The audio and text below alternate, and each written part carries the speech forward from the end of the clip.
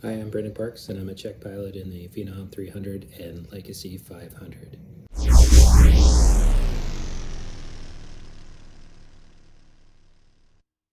135-297 Pilot Command Instrument Proficiency Check Requirements. So often we talk about 297 check, and this is the check that's due every month, 6 months.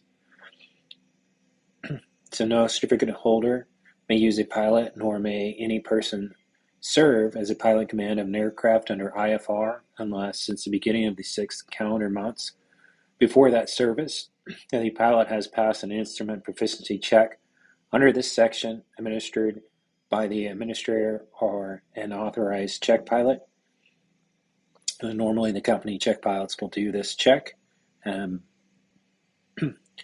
no pilot may use any type of precision approach procedure under IFR unless it's the beginning of the 6 calendar months before that use.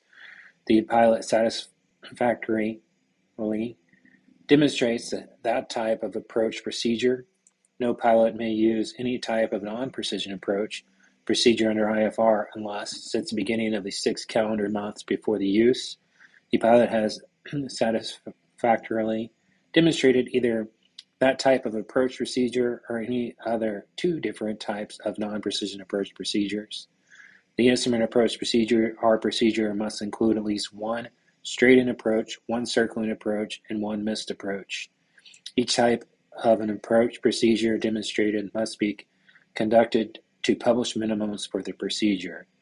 So normally you would see 2 ILSs, and then you'll see like a GPS approach and a VOR approach, which would be 2 different approaches. The instrument proficiency check required by paragraph A of this section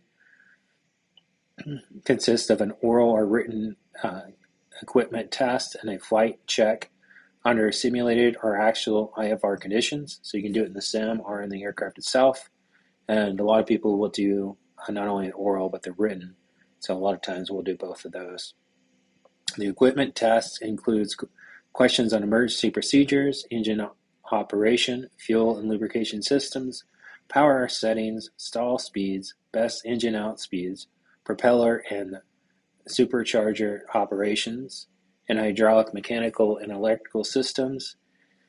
As appropriate, the flight check includes navigation by instruments, recovery from simulated emergencies, and standard instrument approach involving navigation facilities, which that pilot is to be authorized to use.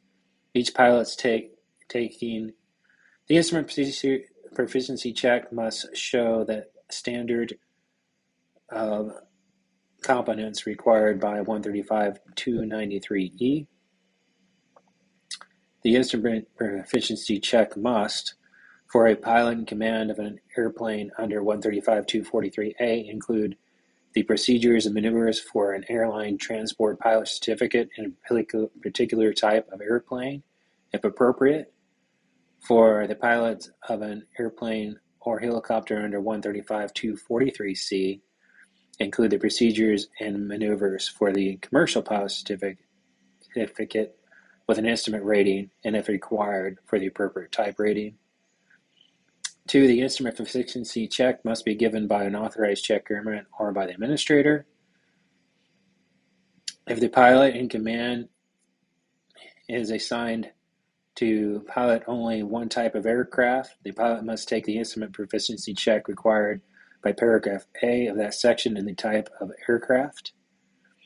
If the pilot in command is assigned to pilot more than 1 type of aircraft, the pilot must take the instrument proficiency check required in paragraph A of this section and each type of aircraft to which the pilot is assigned in rotation, but not more than 1 flight check during each period described in paragraph A of this section. If the pilot in command is assigned to pilot both single-engine and multi-engine aircraft, that pilot must initially take the instrument proficiency check required by paragraph A of this section in a multi-engine aircraft, and each succeeding check alternately in single-engine and multi-engine aircraft, but not more than 1 flight checks During each period described in paragraph A of this section, portion of the required flight check may be given in an aircraft simulator or other appropriate training devices if approved by the administrator. If the pilot in command is authorized to use autopilot system in place of a second in command, the pilot must show during the required instrument proficiency check that the pilot is able, without a second in command, both with and without using autopilots, to conduct instrument operations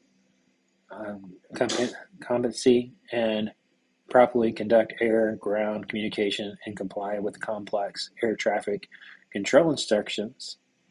Each pilot taking the autopilot check must show that while using the autopilot, the airplane can be operated as proficiency as it would be in if the second in command were present to handle air-ground communications and air traffic control instructions.